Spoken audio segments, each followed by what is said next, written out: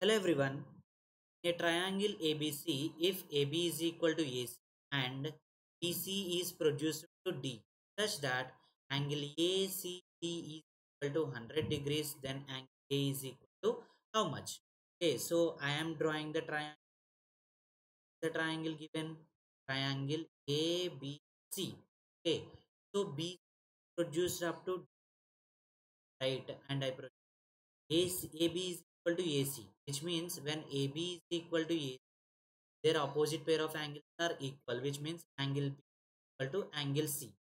Okay, then angle ACD is the exterior angle given as 100 degrees. Okay, so if you observe carefully, BD is a straight line, right? B is a straight line, which means angle BCD is equal to 180 degrees. It's a combination of angles.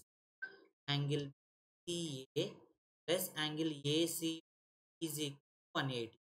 Angle BA plus 100 degree 80 degree. So angle BA is equal to 180 minus 100. So we'll get this as 80 degrees. Okay. So this is 80. And we can say angle B equal to 80 degree triangle ABC. Now angle sum property we have to use.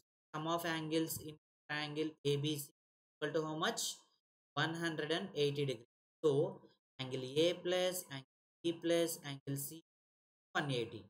So angle A plus B value is 80 plus value 80 equal to 180.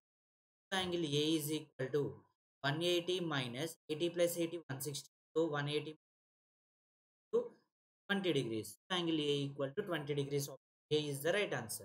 Thank you.